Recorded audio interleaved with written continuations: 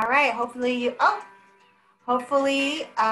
you got yourself a nice little snack. I got my beverage here. So welcome.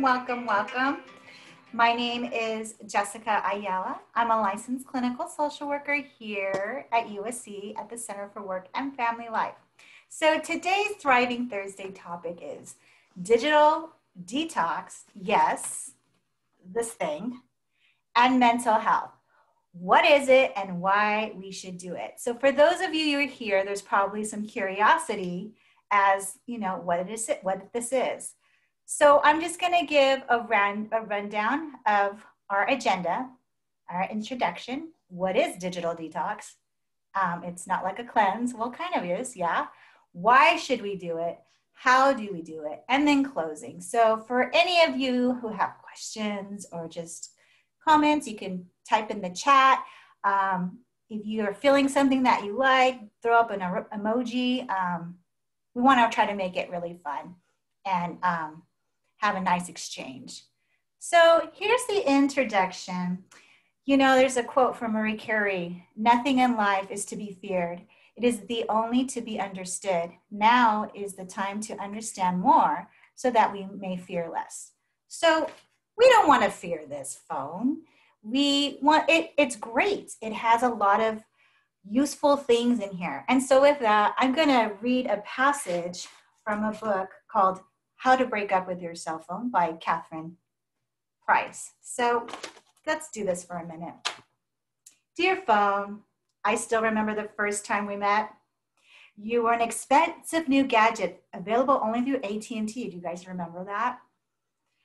I was a person who could recite my best friend's phone numbers from memory. Then I held you in my hand and the things started moving fast. It wasn't long before we were doing everything together. We're inseparable now, you and I, cell phone.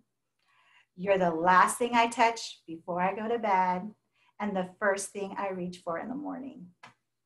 You remember my doctor's appointments, my shopping list, and even my anniversary. You provide gifts and festive emojis that I can send to friends on their birthdays, so that rather than feeling hurt that I'm texting instead of calling, they think, ooh, and animated balloons. You make it possible for avoidance of strategies to be construed as thoughtfulness. And for this, I'm so grateful. So hopefully this phone, it provides service, but it's also part of a relationship. So according to Catherine Price, the author of the book that I just read, she describes to break up your phone is just to unplug it, to separate, and giving yourself a chance to stop and think, be mindful. It is a relationship, right? Just like with anything else in life. Ask yourself, what parts of your relationship with your phone is not working, is working, and not working? So kind of ponder on that. Let's see. Let's ask ourselves, why should we do it? Ask yourself, are you setting boundaries off and online with this phone? How aware are you using your tech/phone? Why you use it? Why do you use your phone tech? Well, I use this to call people. I use this, especially now that I have kids, I use it a lot. And sometimes I just use it because I'm bored. There's nothing else to do. But I also use it for my rings because I close my rings on my iPhone, on my Apple Watch. So I use that too. And then ask yourself, are you aware of that your phone is manipulating you? How and why? Oh my gosh, notifications. I turn my notifications off, and I also have a cover so I don't see anything. So I just put it down, out of sight, out of mind. Just ask yourself these questions. And the last one is, are you aware of the effects your phone has on your brain? We'll get a little bit more in depth with that later on in this little talk. So the book that I was reading that I referenced, Catherine Price, she included this survey from Dr. David Greenfield, there's actually a Center for Internet Technology and Addiction Psychiatry at the University of Connecticut, as you can see. And he has a 15-point question. And I just thought I'd pull some questions. So if you want, put in the chat, respond to these questions and just put in the chat. Do you find yourself spending more time on your cell or smartphone than you realize? Or do you find yourself mindlessly passing time on a regular basis by starting at your cell phone or smartphone? Just type in the chat if you want. We're going to go on to the next slide. Ooh, let's see here. 2 chats. Let's see. Yes, yes. So anyways, I do too. So everybody who has a smartphone probably does this, well, except for my mom. She doesn't really have a smartphone, so but she's 85. Let's go on to the next slide. So does this feel like you? Do you feel like you're attached to your phone, or can you put it down? Why should we do it? Addiction. Do you think that you could be addicted to your cell phone? Well, according to the research I found, and the definition of addiction is a condition in which a person engages in use of a substance or a behavior for which the rewarding effects provide a compelling incentive to repeatedly pursue the behavior despite detrimental consequences. Yeah, according to Newport, I think this qualifies as an addiction. And remember, phones changed over the years. So we went from this, remember rotary phones? Raise your hand or give a shout out, put an emoji, remember these emojis, cell phone. We went from this, thank you, Julie, to this. Wow. So, quote, your telephone of the 1970s didn't have thousands of engineers on the other side of the telephone who were redesigning it to be more and more persuasive. So we went from this, and now we have people behind the cell phone giving you what you want, keeping you on the phone constantly. And also, too, you have to remember that during the pandemic, that this little guy was our lifeline. That's how we connected. I'm doing it right now. I'm using technology, using Zoom. So that's a plus for that. But let's think of some other things of why we should do digital detox. Here's some facts. Did you know that on an average, Americans spend more than 4 hours a day on their phones? That amounts to 28 hours a week, 112 hours a month, or 56 full days. That is crazy. So the cell phone is kind of like a Trojan horse.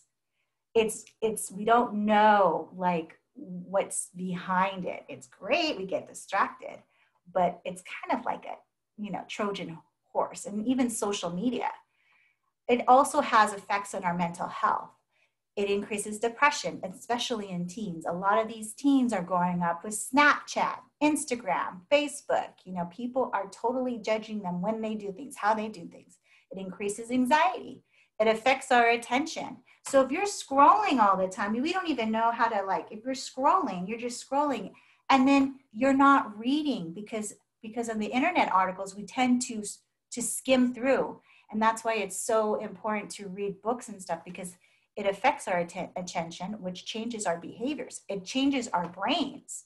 And so if we're constantly wiring different types of chemicals in our brains, we're gonna stay up more, therefore we're not gonna sleep as much. And if we don't sleep, it's gonna affect our mood. And of course, we're gonna affect the memory, because I can't remember phone numbers anymore. Oh, there's so many things that I used to do that I depend on my phone. Yeah, so endless scrolling. Who does here Instagram? I don't have an Instagram. Just give me an emoji if you guys do that. So here's the thing, the scrolling, that's part of the dopamine. Anybody know what dopamine is? Well, I'll tell you. Think of dopamine as brain chemical. So it's responsible for making us feel excited, positive or negative rewards. So phones are different in the sense that that's what they're designed to do. So let's say, for instance, I'm hungry and like Thanksgiving, you know how you eat so much at Thanksgiving or at a family meal and you're just eating. At some point, you stop because you're full. Well, our bodies has this mechanism that says, okay, you're full, stop eating, and you stop. With the cell phone, we don't have that mechanism, and they're not designed with stopping cues. So, we have to be really mindful. That's why we scroll, and before you know it, it's an hour past. Keep scrolling. Oh, because we're getting hits of dopamine. Ooh, this feels good. Yes, yeah. Oh, somebody liked my post. Oh, somebody liked what I was wearing.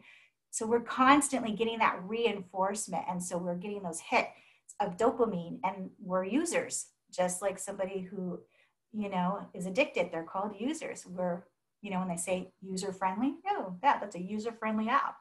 Think about it. Next slide. So how do we do it?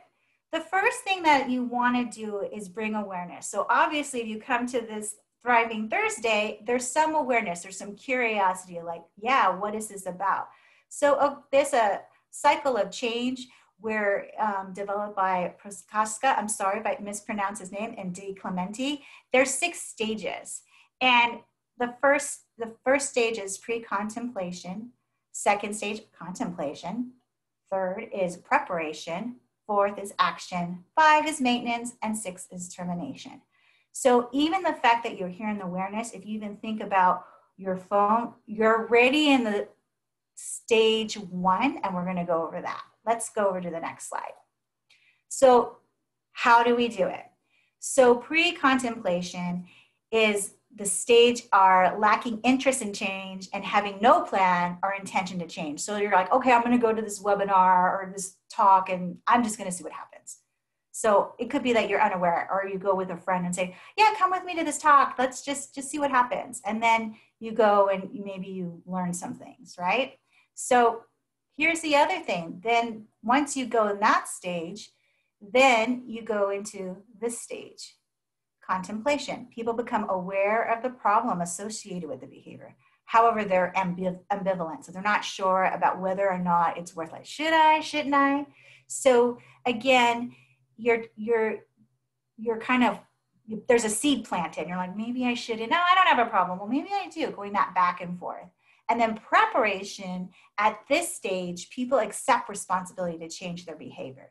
They evaluate and select techniques for behavioral. So for the cell phone, say, you know what? I'm not going to charge you by nighttime. I'm going to put you in a different area. I have a 2-story house, so I'm going to put you downstairs.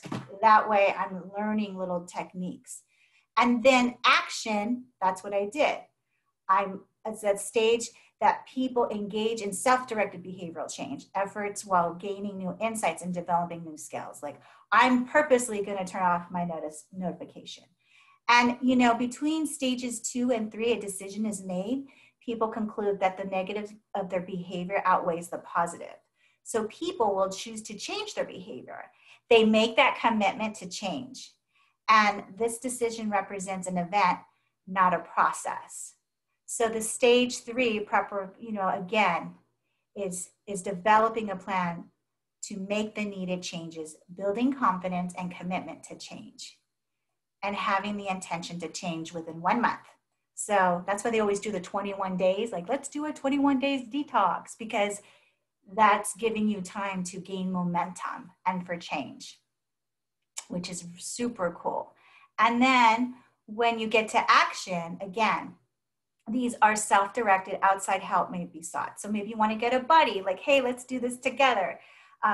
Characteristics of this stage includes curiosity, choosing a new behavior, learning to overcome the tendencies toward unwanted behavior, and engaging in a chain action for 6 months. So preparation, you can take a month to prepare.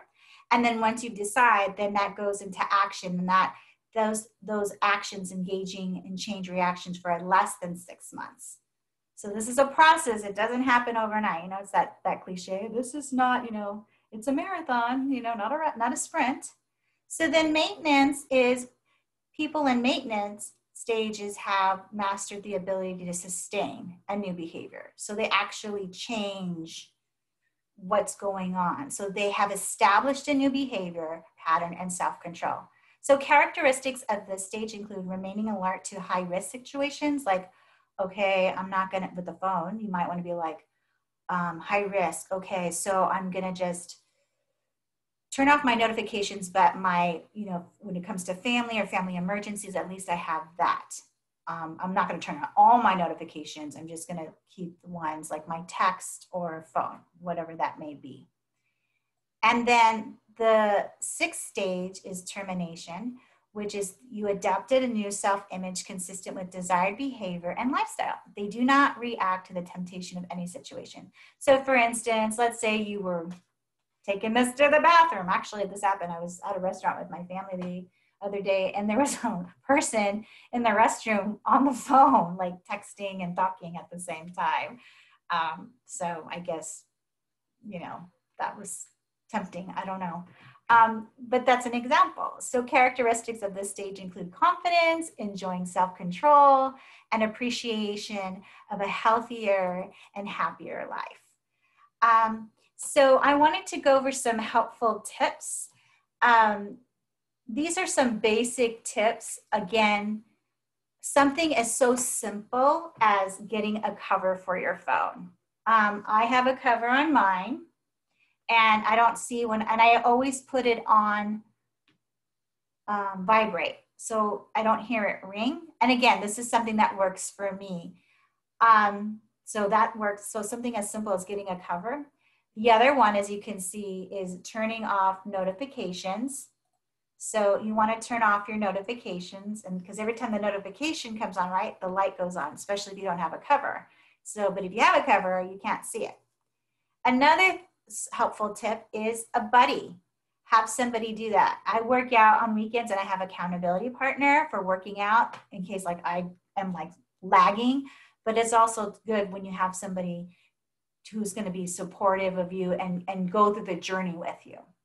Another helpful tip is putting devices away during meal times. So we don't have devices. We eat together as a family. So if we're going out or anything, we don't bring our phones. The other thing that you can do too is keeping chargers in a common area. So for instance, don't keep it by your bed, put it in the kitchen, plug there. You just want to make healthy boundaries with your phone and not take it with you everywhere you go. These are just little tips. And if you guys want to share some, tips that maybe was helpful for you, please feel free to do so. And then if you look at this little section, which is resources, there's a couple of books. So I brought them with me so you can actually see what they look like. So the first one is this, Digital Minimalism by Carl Newport. This is an excellent book. Really cool. And then I also used this book, 10 Arguments for Deleting Your Social Media Accounts Right By Now. This is right now. And he gives 10 reasons as to the 10 arguments, which are really cool. So this is a small book. And then this is the one, as you can see with all my little Post-it notes, How to Break Up with Your Phone. And this is in the first couple of slides. This is a really good book. And the coolest thing about this book is, and I have no affiliation with this author, this is just such a great resource. It's very funny. It's an easy read. And then she gives you a breakup section. So the second part of the book, she goes week by week, which is really, really, really cool. So she actually goes into breaking up with your phone for the good. So again, this is a really good book. And then there's some really cool websites.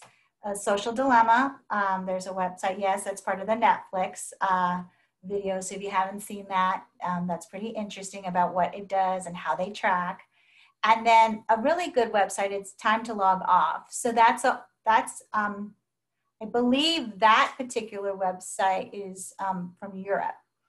And they give you like, guideline or book how to, digital detox, just the same as any type of supportive services. And then some apps, Cold Turkey is a good app, or just turning off your notifications too. That helps a lot, not downloading a lot of new apps. And then on these books too, they strongly suggest erasing social media apps altogether.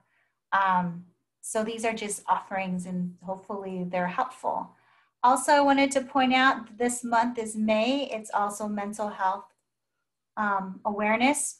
And again, my name is Jessica Ayala. I'm a licensed clinical social worker and I work at the Center for Work and Family Life. So again, if you need some service with, counseling, anything, we offer free and confidential work-life resources for benefit eligible employees. Our number is 213-821-0800. We're available 24/7. You don't want to pick up the phone. It's kind of an oxymoron because we're doing digital detox, but our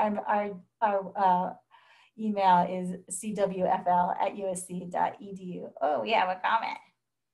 All right. Okay, thank you for doing that. Any questions? We have some time, so feel free to ask away. You can unmute yourself or type something in the chat.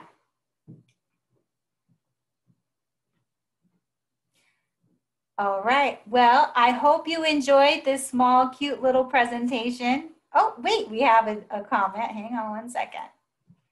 Oh, thank you. Thank you.